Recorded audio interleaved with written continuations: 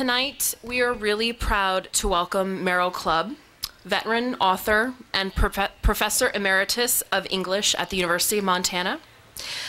He's here this evening to speak to us about his new book, A Life Disturbed, My Pacific War Revisited.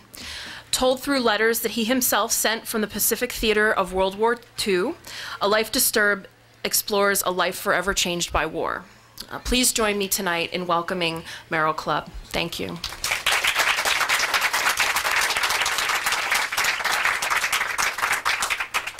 A Life Disturbed, My Pacific War Revisited is a kind of then and now, not thou, but then and now memoir of World War II.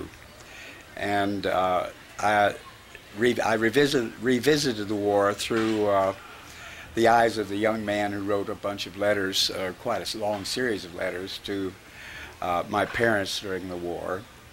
And I have revisited the war. I'm revisiting the war again in the process of writing this book through the mind of an old man, trying to think about what that war was all about, at least to me.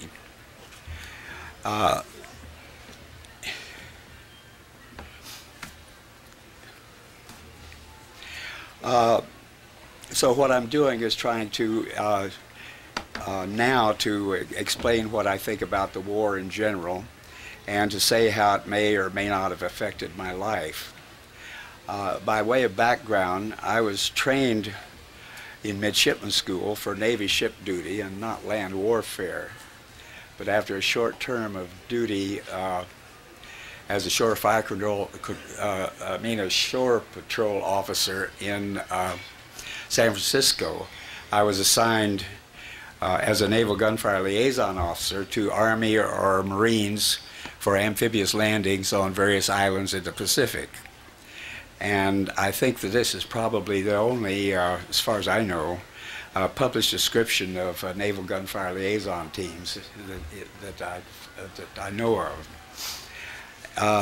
The first battle that I attended was the Battle of Kiska, which was a kind of a fiasco, to say the least, because 35,000 American soldiers and American and Canadian soldiers landed with some 300 ships in support on Kiska, expecting 10,000 fanatical Japanese. An earlier operation had been Attu, which the Japanese had fought to the last man virtually. Almost no one was taken prisoner.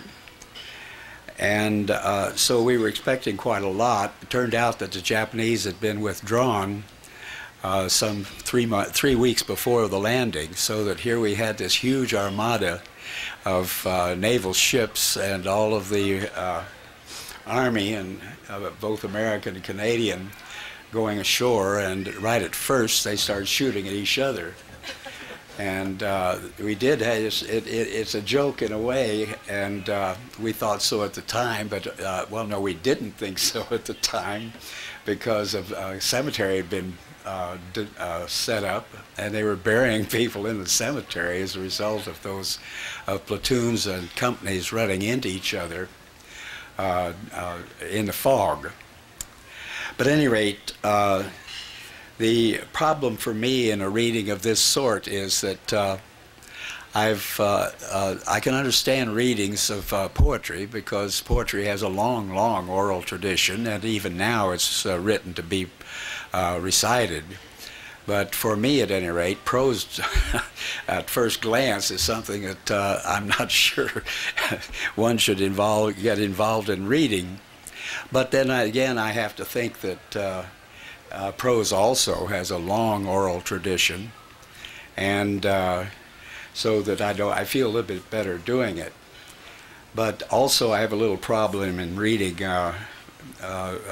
reading the letters that I wrote home, because I don't much like reading from letters that I wrote to dear Mom and Daddy some 60 years ago.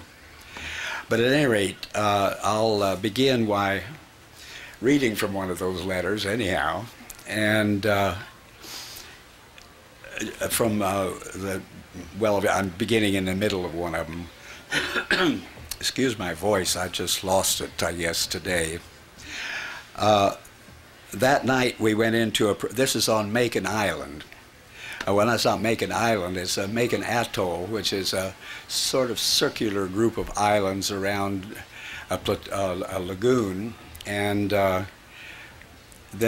some of the islands are large enough to be inhabited, so most of them are not. At any rate, the third night we went into a perimeter defense to, in effect, more or less a circle with a diameter stretching from one side of the island to the other, and dug in for the night. For the first time, I experienced real terror. About 8 o'clock p.m., we heard a bunch of natives, men, women, and children, talking and coming up the road. A baby was crying, and they were let through the front lines and made to stay in the middle of the CP. About 10 minutes later, 2 Japanese walking up the road, talking loudly to each other. Of course, they were shot, and that was the signal for the most horrific clatter of machine gun and grenades and automatic rifles I've ever heard or imagined. During an occasional interlude, I could hear the Japs shouting, "Guard, guard, I'm coming through," or "Joe, it's me, I'm wounded, come and get me." In the midst of it all, the baby would cry, a rooster crow, a hitman scream. It was an eerie night. They kept up for 10 hours until dawn, or that did. Bullets flew a few inches above my hole, occasionally knocking dirt into it, and I only prayed that tomorrow night I might have the chance to dig a deeper one. After I got used to the firing, I was lulled by the machine gun fire and was able to sleep very fitfully. The Japs were sackied up, as was shown from their canteens the next morning, and some of them broke through. One was within about 10 feet of me, one of my men told me, before he was scared off, and I'm glad I didn't know it. The long-awaited and prayed-for dawn, to use a cliche, I didn't, finally arrived, with soldiers carrying in wounded buddies and orders for stretcher bearers to get forward and to get the more seriously wounded. There were about 200 in the attack, and 100 were counted dead. We lost a few. The night grayed into day and started raining upon one horrible scene. Men walking around dazed with despairing eyes, some laughing at high-pitched voices, some sitting staring dumbly or crying out, and of course the usual killer talking of his exploits of shooting and stabbing a man 6 times before he died. One captain, a pretty close friend of mine, had been in the brunt of the attack. I learned later that he had stabbed one of his own men, thinking that he was fighting a Japanese. When I saw him, that he had already going to pot with that knowledge on his soul.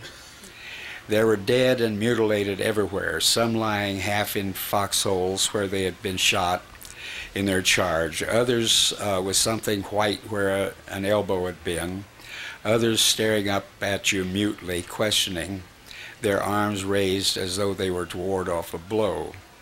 They were pale, yellowish blue color, and the rain pattered down silently.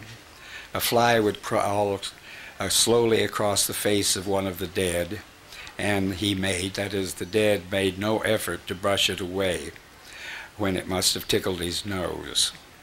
It seems strange, and it does now, that the sight of all that death and destruction didn't affect me more. Maybe I was too numbed, or maybe I had to condition myself beforehand. I had wondered before how the sight of a man in a human being without a head would affect me. I could stare down at them, looking very much like, I suppose, like the conqueror in a picture you've probably seen, disinterestedly. Our own men dead the same way. I can't tell you of all the details of men stabbing with a bayonet, wounded men because they made too much noise, or of tanks squashing bodies into the roads, or of prisoners being stabbed and shot, or the ears being cut off for the souvenirs. I want to read just a commentary. Well, no, I want to read one more passage from that. No, I want to read the commentary. When I think back upon the Banzai charge that continued all the third night on Macon, I remember confusion of feelings and thought as I lay with my head at the apex of the wide V-shaped foxhole I had dug with my corporal. The sound of intense rifle fire and machine gun fire not far away at the outer edge of the perimeter, hand-to-hand fighting going on nearby. Trembling and afraid, I remember thinking it wasn't my war, it wasn't my job as a naval officer to get out of my hold and shoot. It was the job of the soldiers around me. My carbine useless for the defense of a foxhole, I lay there in my back trying to sink deeper and deeper into the sand with the knife I had bought in San Francisco held close to my chest, the blade pointed upwards toward the sky to save me from any Japanese soldier who might have the temerity to jump in on top of me with his sword or bayonet. Joe, my corporal, whispered every few minutes, Clubb, are you all right? Are you still alive? I suppose I would have tried to kill if I'd been forced to, but I still don't know. And the feeling that it wasn't my job to be killing people, or perhaps the fear of killing, followed me throughout the war. Part of what I was feeling turned out not to have been particularly unique to me, I learned later. After the Iwo Jima campaign in 1945, I received a large batch of material from the Josiah Macy Foundation, which included several articles by an Army colonel, S.L.A. Marshall, Slam Marshall as he was known. Although I did not know it at the time, Marshall had been with my battalion the night of the Banzai charge on Macon, or most likely arrived very early the next morning. And he had written a number of articles describing his experiences, and one of the descriptions that he gave was of the Macon attack, or the attack upon this group. And he reviewed it quite accurately, seemed to me. And he had been interested since World War I, actually, in what he called problems of command in minor tactics and the ratio of fire ratios under combat conditions. He had interviewed frontline soldiers, or he'd worked out a process for interviewing frontline soldiers all over all throughout the European campaign and throughout the Pacific.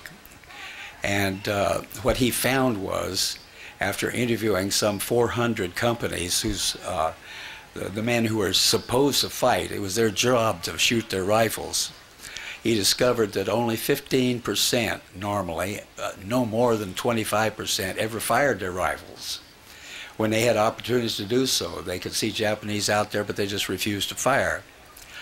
And so that obviously poses a very real problem for training soldiers. And as I understand it, things began to improve as far as the Army was concerned by Vietnam, when it's something like 85% of the soldiers actually fired their weapons. And then I'm sure by Iraq they must be pretty close to 95% from all I can hear. But what his final conclusion was that people were simply as afraid of killing other people as they were afraid of dying. And none of these people, none of these soldiers who refused to fire were malingerers, he pointed out.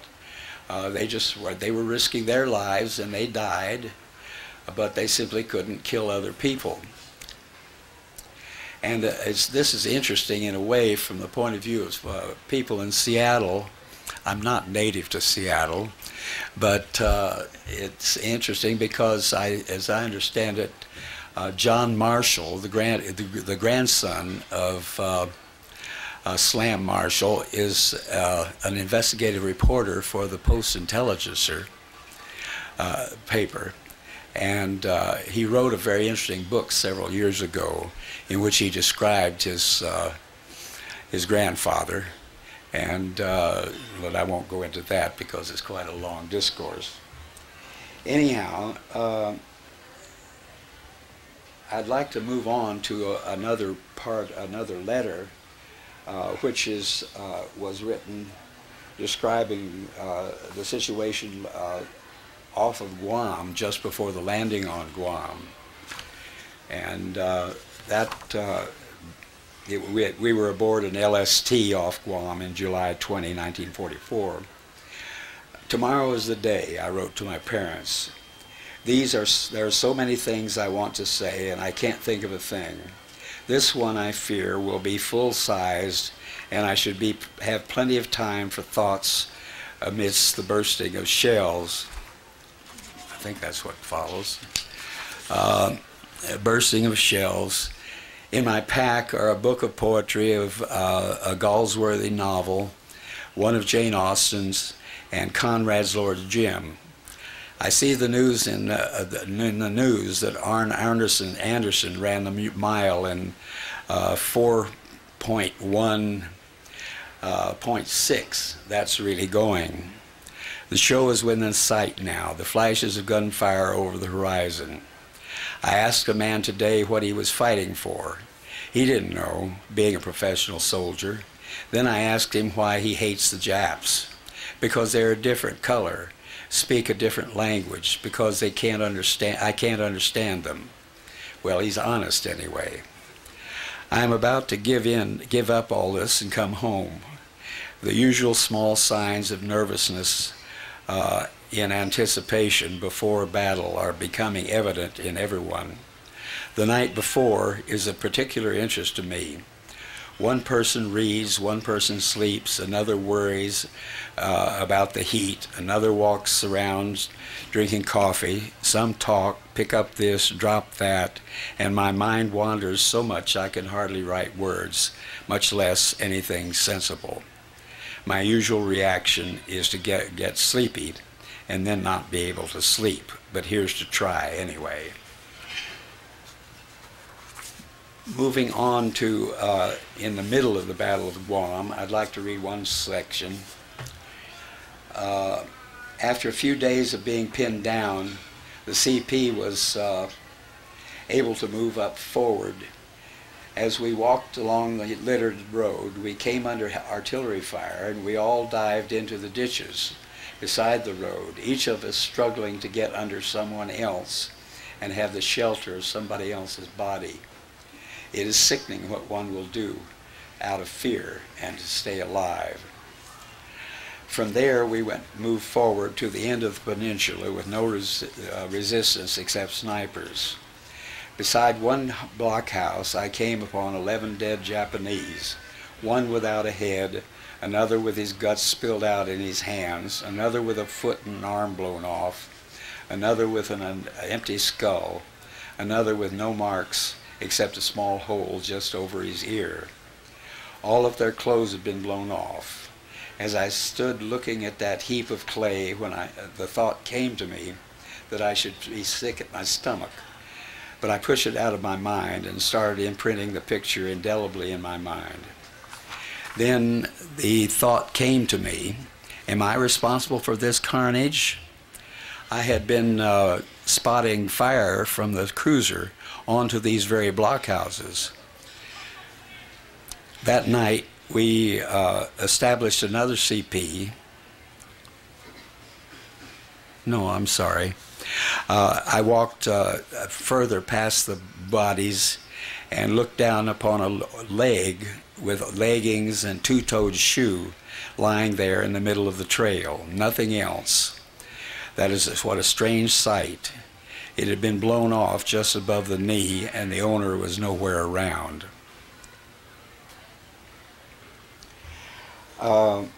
I wrote many letters from Iwo Jima because I mean, my practice normally was to write a letter which summarized any one group of letters that had to do with a particular battle, and I would write a summary letter of Kiska, a summary letter of Macon, a summary letter of Guam.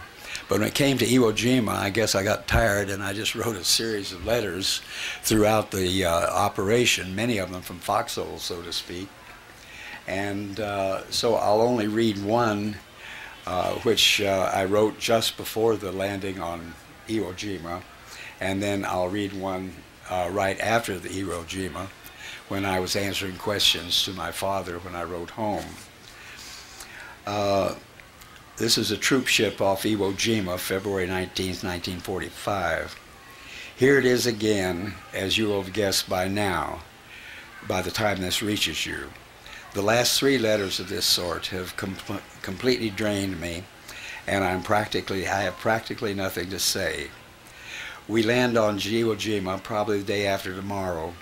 This time I have no feeling at all. I know what to expect and have only intense fear, disgust, and hate for the next few days. Never in my life have I hated so much the thought of something I knew that I would have to do. It is an entirely new emotion, although the beginnings of it were apparent in the last operation. The only bright spot, if it may be termed bright, is that the tremendous slaughter will take place only in a few days, stretched out to 26 or 30 days actually. Also, since I'm a regimental gunfire officer, this time I should be well back behind the front lines instead of virtually in them, as was often the case when I was attached to a battalion. And reading from a later letter, I'm taking it from the middle.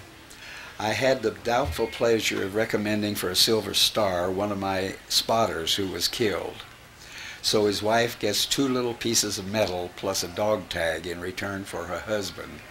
His mother doesn't get anything for her son. There were 15 casualties in my team, and including 4 dead. I have a fine tent mate in a typical rising young businessman. He is the kind of a boy any mother would be delighted to have as a son-in-law, a steady churchgoer, a naval officer, a fraternity man, owner of his own dry cleaning establishment in civilian life. He has a fine collection of Jap teeth, personally acquired by vying with the maggots swarming in and out of rotting Jap heads. The worms crawl in, the worms crawl out. He is a nice man, though. I heard from Jack yesterday. He has a guard company in San Diego. Thanks for the clipping, Mama. No, I didn't run into anybody from Stillwater on Iwo Jima.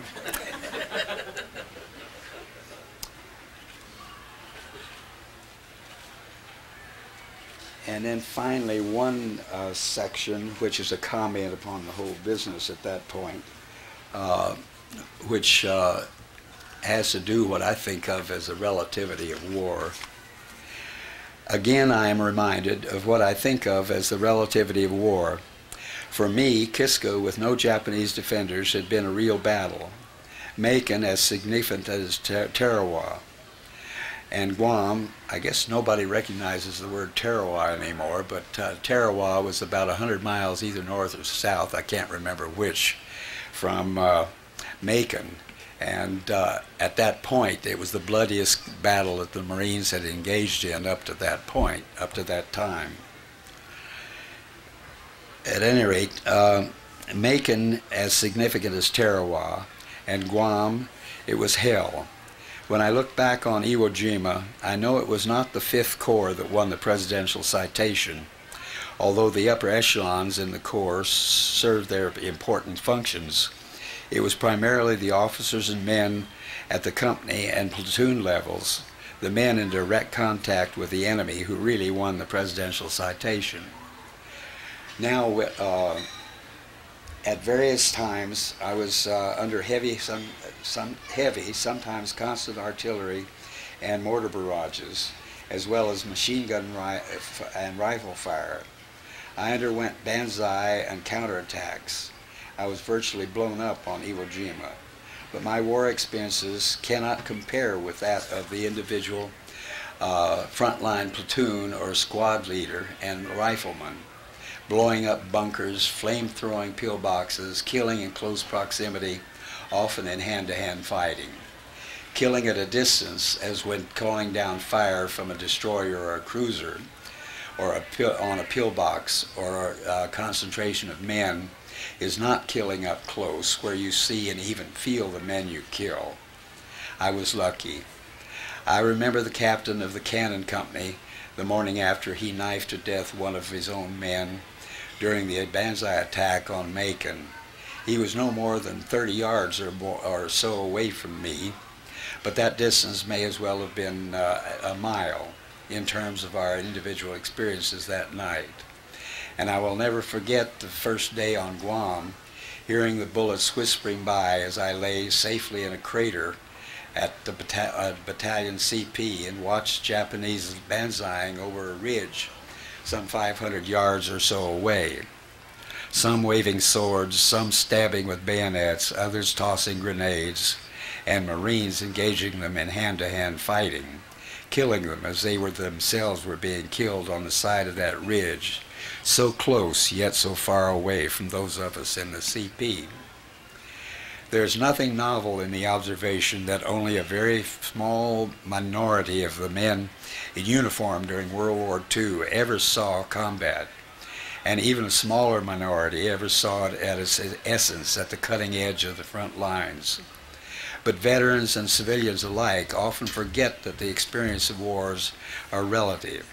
A few yards behind the front line is not the same as in the front lines, and the difference increases exponentially, echelon after echelon, from battalion CP to regimental CP to division to corps headquarters, finally on shipboard to Hawaii, and finally to the mainland of United States and the White House.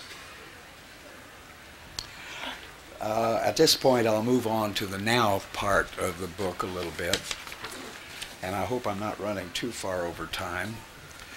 The now section of the book begins with my experience in reading the letters some 60 years later, some 40 years later actually, after I wrote them.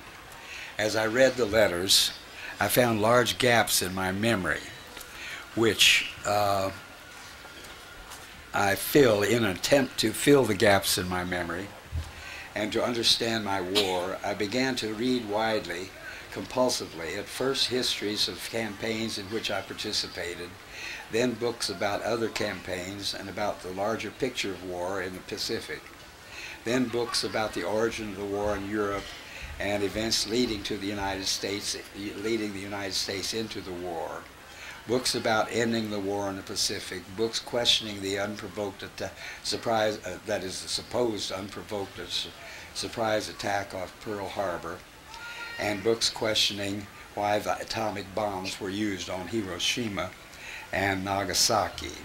Finally, more general histories, memoirs, novels, not only of World War I, but of the Civil War, World War I, the Vietnam, but especially memoirs of World War II, such as Robert Leakey's Helmet for My Pillow, William Manchester's Goodbye Darkness, E.B. Sledge's The Old Breed, Samuel Hines' Flights of Passage, Cy Khan's Between Tedium and Terror, and many others. I wanted to see how other men had reacted to their wartime experiences on islands in the Pacific, how those experiences affected them, affected their memories, their thoughts, their attitudes, perhaps their lives. I wanted to compare their beliefs not only about the good war, but about the bombing of Pearl Harbor and the need for atomic bombs at the end of the war to mine. What I found was, after reading many memoirs, was my views about the war are often quite different from those of veterans of other veterans. And it is evidence, too, from what appears in the media and many books, that most Americans are too often influenced by what many of those veterans have said in years since about World War II.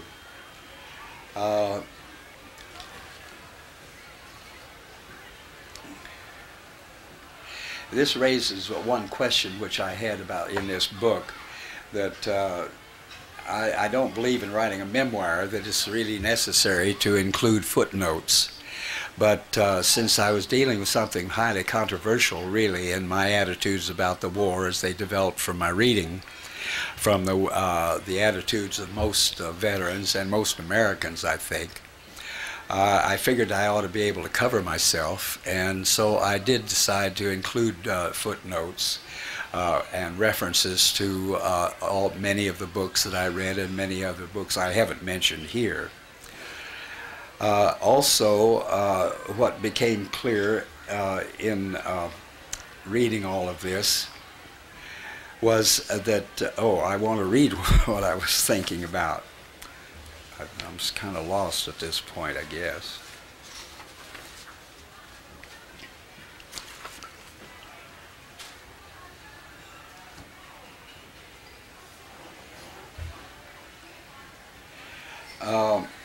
In all of the reading that I did, I came up with the conclusion that, well, it's not my conclusion actually, but the problem of memory.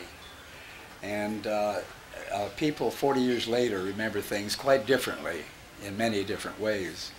And for example, James Michener was quoted in a Newsweek article in which he said that in all of my years in the Army, some 3 years in the Army, I never heard a single man complain about what he was doing at all. And then 5 pages after that, I came across Gore Vidal, who says, in all the years I had in the war, I never came across a single good word about that war.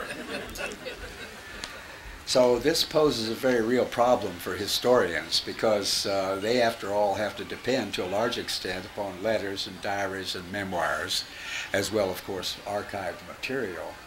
Because you can't read a set of letters and take them literally. You can't read a memoir and take what you read literally. And the same thing's true of diaries as well. So, but of course, by comparing back and forth, they eventually can arrive at some notion of what actually happened. Another thing that became clear in the course of my reading these books was that there are two memories of World War II, which I've alluded to already in a way. A traditional memory and what is sometimes called a revisionist memory, which I prefer to call a consensus memory. Writing about war now, I covered 3 main topics in the now section of the book. One, the good war, and the traditional view is, of course, that the war was a good war, the last war we could all be proud of. Actually, the war, I can't see how it could be a good war at all when 400,000 Americans were killed and literally millions of Europeans and Japanese and people throughout the Pacific were killed, and other reasons as well. Also, the traditional belief suggests that the bombing of Pearl Harbor was a surprise. And it was not a surprise to the administration in Washington at all. It was a surprise, of course, to most American people. And it was a surprise to the soldiers, and Navy people who underwent it.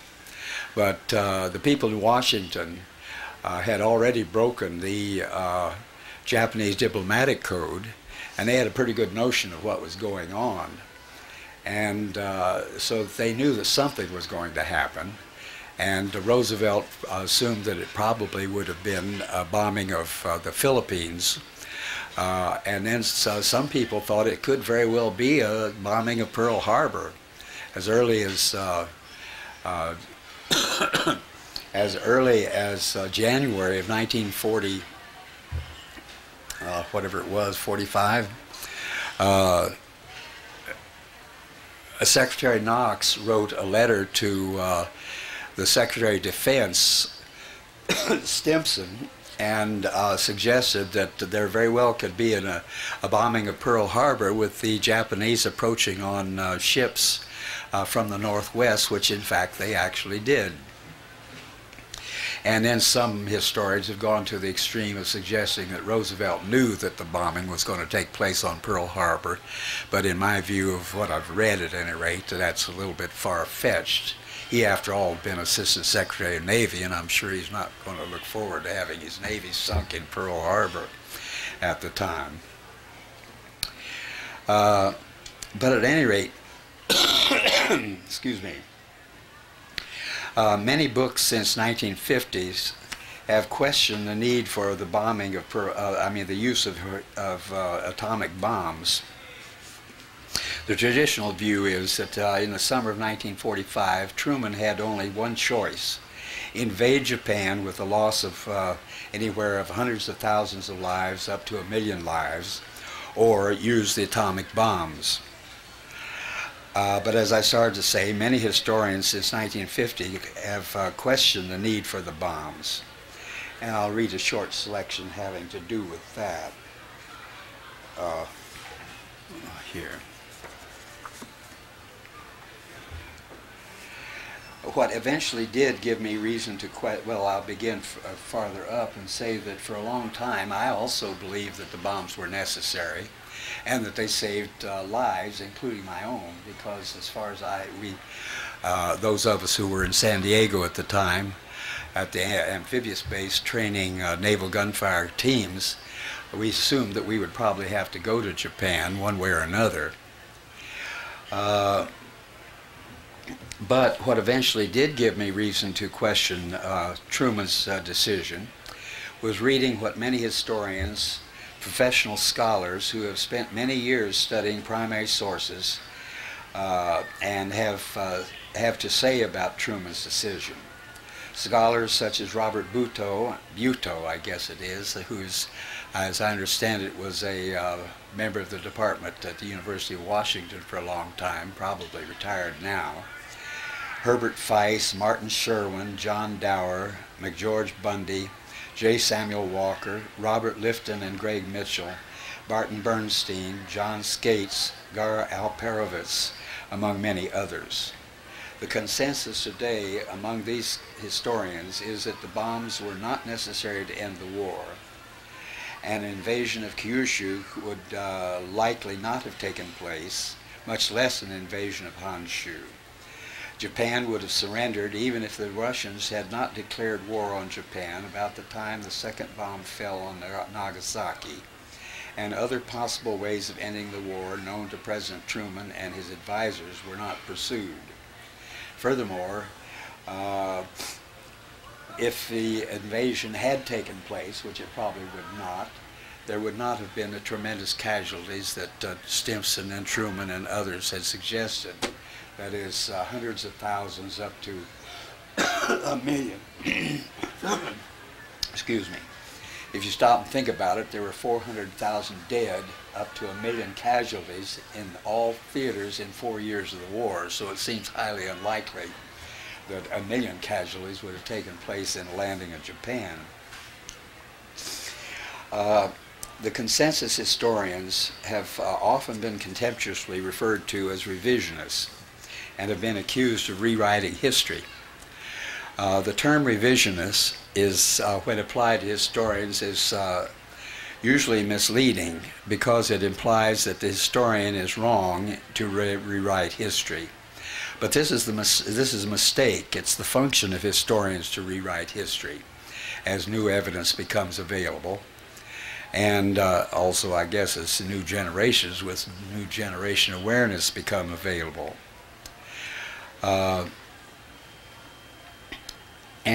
We see the same thing happening today about rewriting history. President Bush, and I'm quoting here, says, "It is deeply irresponsible to rewrite history or how the war began. In other words, he's talking about the Iraq War and what is beginning to be said about that. There's one other element which I would add to the notion of the traditional view of war, and that's called the greatest generations view, or the view of the people who fought the war as being the greatest generation. Not only do veterans continue to justify and glorify World War II and their participation in it, but younger Americans who followed them also both glorify that war and venerate the generation that fought the war as the greatest generation. Tom Brokaw's Panglossian description of my generation in his book, The Greatest Generation, though well-intentioned, ignores much evidence that many American soldiers and Marines on many occasions could be just as savage as the Japanese soldiers. Americans commonly killed enemy prisoners of war in cold blood, or shot wounded Japanese or Japanese soldiers attempting to surrender. Americans strafed Japanese lifeboats full of men from bombed or sinking ships, as the first George Bush, included as one of Brokaw's greatest, appears to have done, according to a battle action report reproduced in Harper's Magazine. Americans killed Japanese parachuters Japanese parachuting from burning planes that had been shot down. Our ghoulishness was hardly anything to be proud of. Many American young men vied with the maggots to collect small bags of gold teeth from the jaws of dead Japanese, or even from those of Japanese still alive and thrashing about, as described so vividly in E.B. Sledge in his memoir, The Old Breed, where a Marine was trying to get the gold teeth out of the jaw of a wounded Japanese, as I say, and he was digging with his knife and it slipped, and he ended up slitting the cheeks on each side of the Japanese, and then put his foot on the lower jaw and started digging to get the gold tooth out. Finally, another Marine came up and shot the guy to put him out of his misery.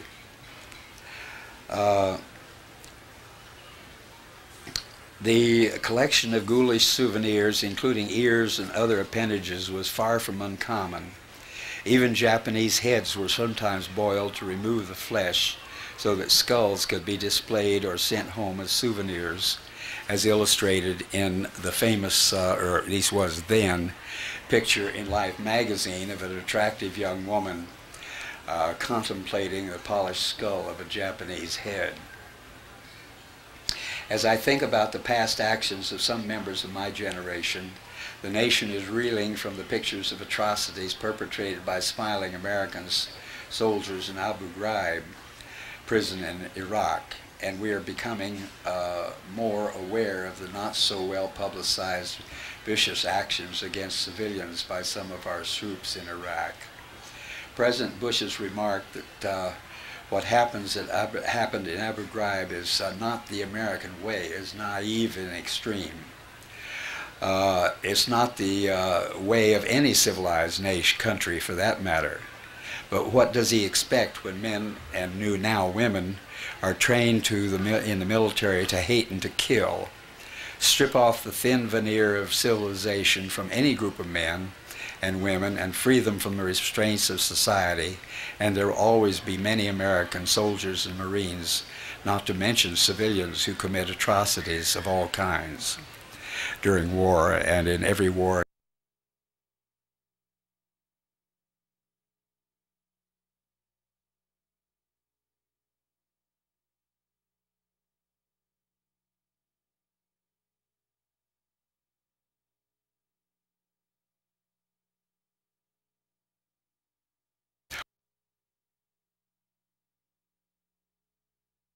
Like all people and nations, we Americans still think it is necessary to mythologize our past, to ignore many of the evils in our past, in order to legitimize our present and our greatness. Most of my generation and the generations that have followed mine seem to have forgotten that my greatest generation created the most monstrous evil imaginable, the means to annihilate every individual on Earth, our species, and the Earth itself as we know it. All humankind will now live eternally under that threat, as has been suggested by Bush. To finish, I would like to read one section from the chapter which is concerned about the war in my life. Now, as winter relentlessly approaches and the snow deepens and high up in the mountains, I continue to set out alone for a few hours each morning, shouldering my pack and my rifle, taking my ski pole cane in hand to search for one last elk somewhere in the subalpine firs, higher up on a ridge behind my sheepherder's wagon. That's my Alaskan camper, which looks like a sheepherder's wagon in many respects. Pushing several shells into the magazine of my 30-06 and finally one into the breech and closing the bolt, I'm reminded of my war. I remember awakening one long time before dawn, one morning, camped at my camper at the trailhead of Teepee Creek, to the sounds of all around me of squeaking leather, of movement here and there, stamping feet, mutterings, mumblings, curses, strapping on gear, rifles clicking closed as hunters moved off in the dark up the trail in twos and threes to look for elk. As I listened, I could hear again the preparations of soldiers for going over the sides of the troop ship and down the landing nets, or the muffled sounds of Marines as we moved off into the dark to take up positions farther forward. Another day, high up on the side of a ridge above Schoolmarm Gulch, a fusillade of bullets fired at deer from below whispered past my head as I dived for an enfilade, and I remember many of times on Macon, on Guam, on Iwo Jima, and my orange hunting cap gave me the same sense of security as my metal helmet in battle. One afternoon, while hunting spring black bear, I stood under a large fir tree to avoid the rain, hearing in the distance the roll of thunder approaching, and then the crashing and crackling of lightning and the thunder all around me. I was reminded of the crash and crack of artillery shells exploding around me on islands in the Pacific. And as the thunder moved farther away, I thought, someone else is getting it now, and thanked the good Lord that it was over, at least for the time. I felt a wartime thrill of danger one day when, armed only with bow and arrow, I slowly came to realize that I was following the trail of a bear through chest-high grass, a grizzly bear actually, into a dense grove of trees. I see the same shape of death in the animals I kill as I saw in the human animals lying motionless, torn by bullets and shell fragments on Macon, Guam, and Iwo Jima. On occasion I have shot an elk or a Rocky Mountain sheep, only to knock it down wounded. When I come upon the animal and force myself to shoot it behind the ear to put it out of its misery, I am reminded of the time I saw or observed a Marine point his M1 rifle at a wounded Japanese soldier and pull the trigger. I remembered once when I was struggling with my hunting knife to cut out the ivories from the jaw of a bull elk, a vivid memory of the young, fresh-faced ensign whom I mentioned before, a shore fire control officer, with a small bag of gold teeth he had managed to dig out of the jaws of dead Japanese he came upon in the fighting, when the fighting was over in Iwo Jima. And I am reminded of wartime fear by the fear I feel now when I set out to climb a ridge at the age of 78, wondering if I will have the strength to find my way back alive as I move farther and farther away from my camp. A broken hip, a heart attack. As I become older, I find myself becoming more timorous when I followed steep, narrow, snowy logging roads or trails into unfamiliar country or climb strange ridges, especially at high altitudes and the wind blowing, isolated and alone. I have to push myself to keep going up, but having pushed myself up to the top of a new ridge and sinking down in the snow for a moment, I feel comfortable, elated, and I recall forcing myself to move forward, leading my men, my radio team, across the dried, cracked rice paddy on Guam, when I could hear, literally, and feel the bullets whispering by, and then the comfort I felt as I fell safely into the shell crater near my CP. So the war goes on and on and on. That one does, and it does for other soldiers, World War I, Vietnam War, and it will for the Iraq veterans as well. Thank you very much, and I'm sorry for my voice. I just couldn't make it work tonight.